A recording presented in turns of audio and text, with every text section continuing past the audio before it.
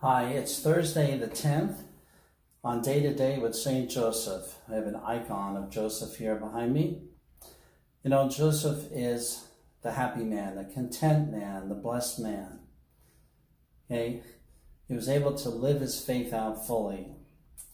He was able to live in a vocation. He was able to be faithful to our Lord. The gospel calls him the righteous man. And indeed, he is a righteous man. And like Abraham, his ancestor of old, going way back, he is a man of faith. When you live your life in faith, at the end, you come to a contentment.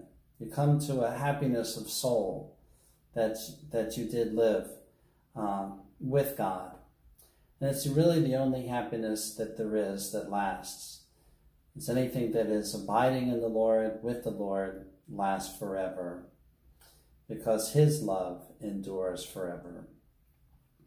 This is called the Hesed of Joseph, his faithful love, his faithful servanthood love, his faithful giving love, his other-centered life. There's a happiness in that when we're not all fixed on ourselves, but fixed on God or fixed on our vocation. So the Beatitudes of Jesus speak about the blessed. You remember in Matthew 5, the Beatitudes, chapter 5, verses 1 to about 12. Blessed are the poor in spirit, right? Or the word can be happy. Happy are the poor in spirit. And you go through a whole list of happy are the following kinds of people. Well, I think Joseph matches up to all of the Beatitudes. And that's what this tape is about here. We'll just go through one at a time, okay? St. Joseph lived in the spirit of the Beatitudes and in the many roles that he lived as carpenter, as spouse, as cooperator in the Holy Spirit, as obedient surrogate on earth of the Father in heaven. And when we get to blessed are the poor in spirit, I think that really means blessed are the remnant in faith. Blessed are those poor Anoim, the one who remained steadfast, the people who kept their faith.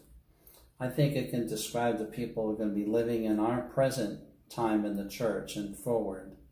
Whether we will be steadfast or fall away, whether we'll be part of the body of Christ actively and participate in him and serve him and evangelize, or whether we'll just kind of fall into the ways of the secular life or that half-hearted kind of religious life. Holy Mother Church, though, calls us to the happiness of being with God and being poor in spirit. When Mary was visited to announce that the Lord was coming in her, how is it that you would choose me? You know? But she says, I am the handmaiden of the Lord. Be it done unto me according to thy word. And she will then give her Magnificat and say that the Lord is great. He is great in me. Holy is his name. With mercy to share to age, to bring down the mighty and the exalted and the proud and the arrogant from their places, and to lift up the lowly. Yes, to lift up the poor in spirit. Yes, Jesus will see Joseph willing to live this life out. He is surfacing along with a people with post-exile from the Babylonian times. And now it's a new people in Jerusalem, in Israel. We're willing to serve God. And they're willing to be poor in spirit. Joseph, he's got that right heart for the job. And he will live that heart lavishly to Mary and then to their child, Jesus Christ. Joseph is going to be devoted to mother and child. He's going to watch over them both.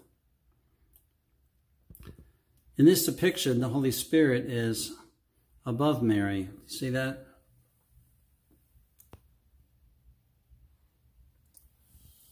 Yes, in this relief work of art, the Holy Spirit has come upon her, and therefore she has become pregnant with the holy embryo, which will grow to be this child. Now Joseph, he's just a faithful man, poor in spirit. Mary, faithful woman, poor in spirit, both close to Jerusalem, both great models of faith, the best that Jewish faith has to offer, really. And Joseph has somehow come into contact with Mary before all of this takes place, before this Christ-bearing goes on. He has come to know her and admire this younger person to him who is so holy and was so devoted to the temple, where he probably saw her and probably met his parents, Joachim and Anne. Maybe Joseph was coming into town with his parents. We know just his father's name, Jacob. And somehow God has a plan to unite these two, the two poor in spirit people. Joseph will not at first understand the pregnancy of Mary. She gets the Annunciation just to herself. He will not understand it at first. But first, they do fall in love, but they both understand they're living consecrated lives. Mary needs a protector, a guardian. It's a unique relationship she's looking for. And Joseph, in the same way, is looking for a unique relationship, but somehow they feel called to marriage.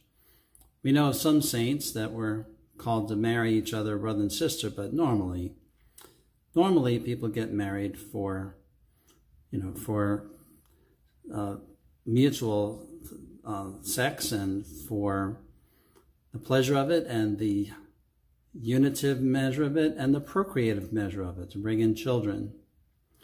Well, this marriage will bring in a child. It's just that God skips a step. He doesn't need Joseph for it, but he needs the marriage for it.